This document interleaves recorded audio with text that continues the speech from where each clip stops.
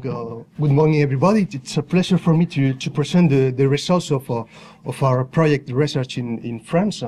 I will specifically talk about the recent developments in between 2013 and 2015.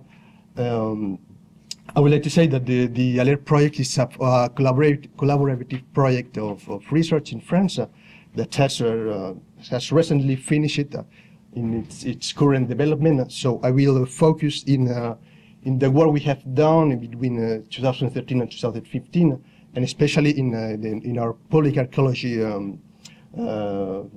process and the effects of winter impact on coastal archaeology in 2014. So the objective of the ALERT project have been the construction of a vulnerability model for coastal heritage, depending on the nature of the environment, the development of monitoring maps, and the creation of strategies for research and action adapted to the local and regional scales. All these goals lay not only on the participation of scientists, but also on the public contribution.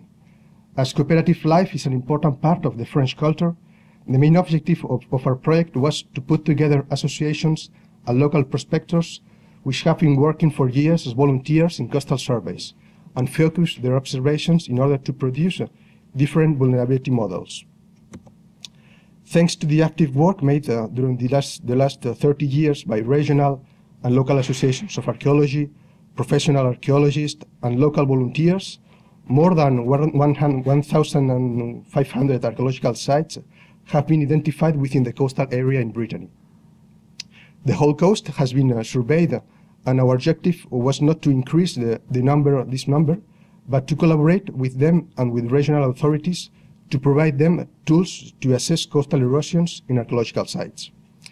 A regular survey is then necessary in order to rank them and identify the sites at risk.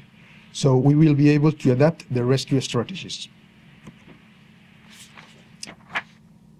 Strategies should be adapted to regional issues on Brittany. Regional coastline presents a great diversity of natural features. As we can see, different coast with mainly flat coast in southern Brittany and northern Brittany, rocky coast, different features. So taking into account this geomorphologic diversity of the region, not all the areas are equal facing the erosion. As it has been noticed in winter 2014, flat coast in this area and in this area, in western and northern Brittany, are especially vulnerable to winter storms, and several sites in those areas had been damaged. Since 2006, the ALERT project has brought together researchers involved in coastal archaeology in an interdisciplinary project. The first step was to create a dedicated methodology, the Vulnerability Evaluation Form, which has been tested between 2007 and 2010 in Brittany, but also in northwestern Spain, thanks to an international program between French CNRS and Spanish CSIC.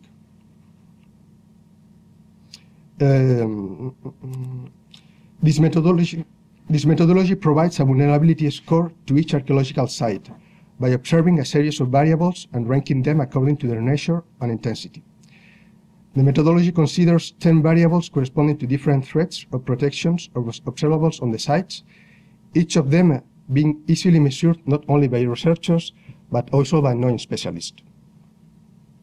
Variables can be grouped under the general concept of hazards, having a negative impact on the sites, and the concept of resilience, which means that some factors can have a positive impact on the sites, raising the resistance.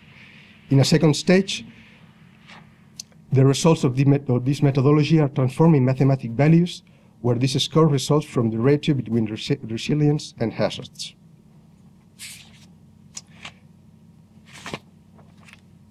This methodology has been integrated in a mobile application in 2012, so it could be accessible not only by archaeologists, but also by local volunteers. The application allows the user to type and transmit all the relevant information, including the full set of variables, for its sites to a secure server. The benefits of this new technology development is to facilitate the identification and data collection on the field, to save time in the transmission of the information, to provide a precise location of the observed site, and to allow the immediate insertion of photos. Real development of our social project has started in 2013, thanks to the funds from the region of Brittany and the creation of a postdoctoral position. So, concerning the social engagement issue, one of the main results is of the project between 2013 and 2015 was the consolidation of an alert network, which is now constituted by professionals of the RENNES Department of Archaeology, about 30 local volunteers, mainly retired persons, local and regional historical and archaeological societies, museums, and obviously the support of competent authorities, the Regional Archaeological Service in Brittany, and the Department of Underwater and Marine Archaeological Research, both of them depending on the Ministry of Culture in France. This network covers almost the whole coast of the region, and an important step for us is the new partnership which has been seen between the Littoral Conservatoire in Brittany and the University of Rennes. The objective of this partnership is to train coastguards in coastal archaeology, and for that a specific training has been set up last winter. Coastguards who are always working in the field could help us to improve the quality of monitoring the coastal heritage vulnerability. This partnership will provide a long-term collaboration between archaeologists and coastguards, so they can alert us from damage in archaeological sites located in littoral conservatoire properties. As this last winter has been really quiet compared to precedent winter, the results of this partnership should be later evaluated.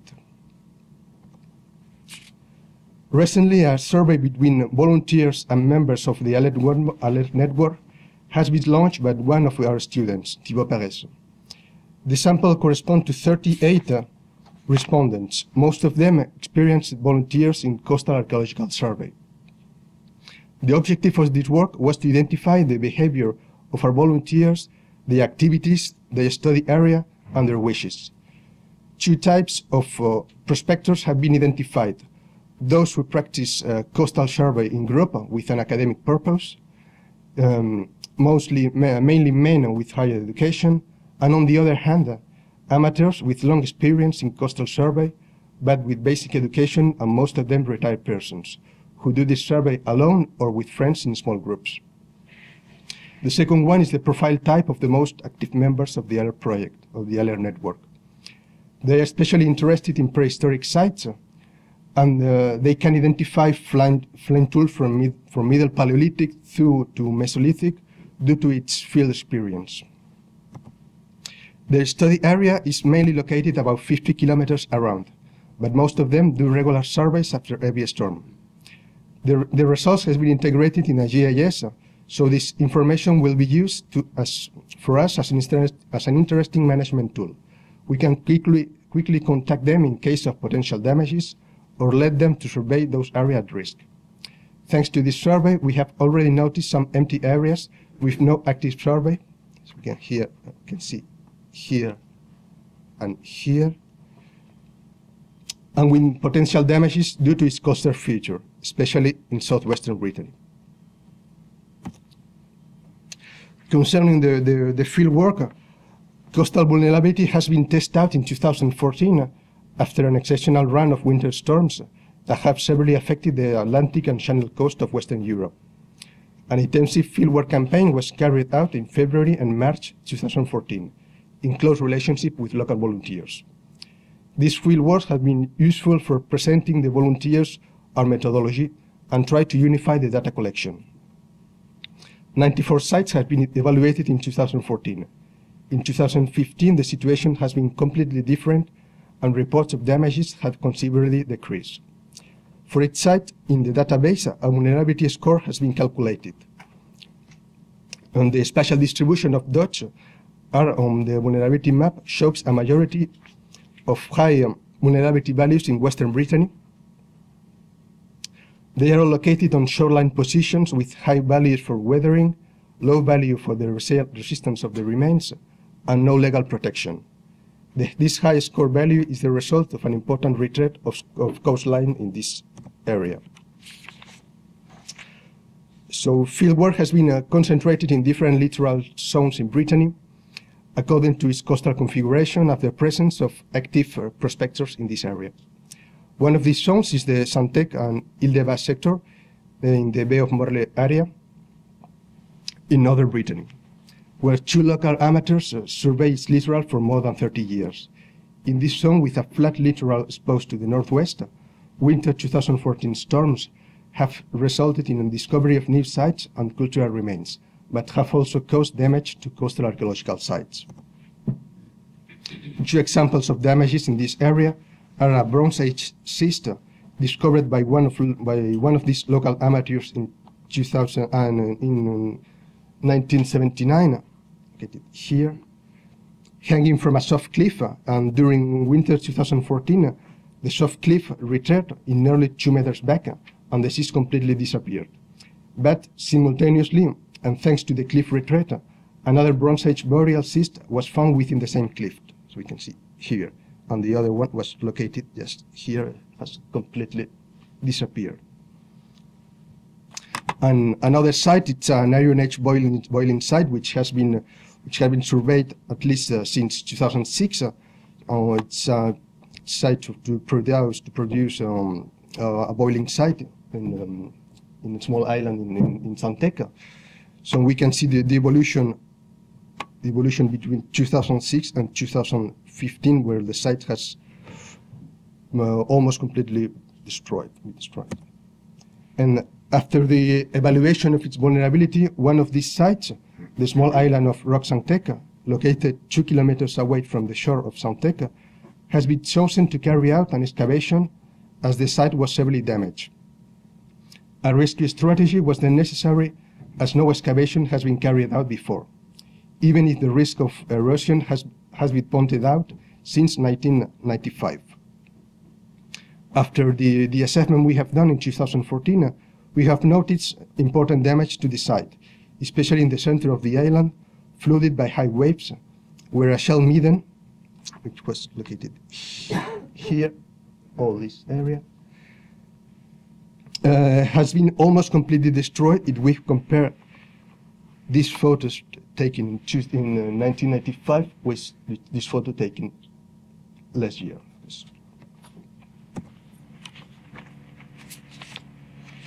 A rescue strategy was then necessary due to its interesting archaeological potential, with a strategy conserved in more than 1.5 meters, which is rare in this region. The strategy should be adapted to the isolation of the island, where the access is very difficult and fieldwork is subject to low tide conditions and limited to 4 hours per day. Fieldwork consisted in a long section of more than 7 meters through the island, so we can better understand site formation and also forest small ditches in the inside part of the site. After our excavation, 4 periods of occupation have been identified. The oldest one dated from Middle Paleolithic, located at this level. Another one dated from Upper Paleolithic, in this level here. Another one from the early Mesolithic, here. And the later period dated from the Iron Age, which correspond to these walls you can see here on this, on all this area. We finish, I will sum up the synthesis of our work between 2013 and 2015, where recent evidence of extreme weather impact on coastal archaeology have provoked a huge mobilization of local population in Brittany, and a growing interest of public archaeological initiatives. Local population is now informed of erosion in archaeological site problem, and the regular media presence has helped us to raise public awareness. Thanks to this social pressure, competent authorities in France are now aware of this important loss of heritage, and coastal erosion is now in the agenda of the Ministry of Culture. An important step has been the development of a budget which will fund rescue excavation within coastal area, budget by the Ministry of Culture in France. We do hope that the starting discussion with this ministry will lead us to satisfying strategies in the future. On the other hand, We also have noticed the lower impact of mobile technologies, which is related to the old age of most of our users, who prefer to use web platforms and other systems. And at the same time, we also have perceived mistrust in some experienced volunteers who don't want to make public the discoveries after coastal erosions because fear of shaking. So if these vestiges are never communicated, it will be protected and it could be unfortunately disappear one day.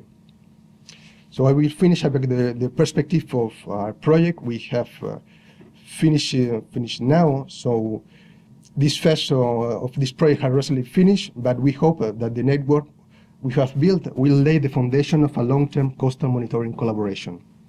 Thanks to our experience, we have observed the necessity of more specific training in mobile technologies, especially for all volunteers, with maybe a simplification of mobile applications, but also the necessity of specific training in coastal archaeology, survey at university, in order to train students and a new generation of coastal observers. This vulnerability assessment could be also increased with a more efficient collaboration with regional and local associations, so they could appropriate our monitoring tools and they can independently assure the monitoring of its coastal zone. Recent experience in France have also shown the necessity of a deeper collaboration between teams working in coastal issues in order to alert national authorities of the importance of a real strategy with specific funds.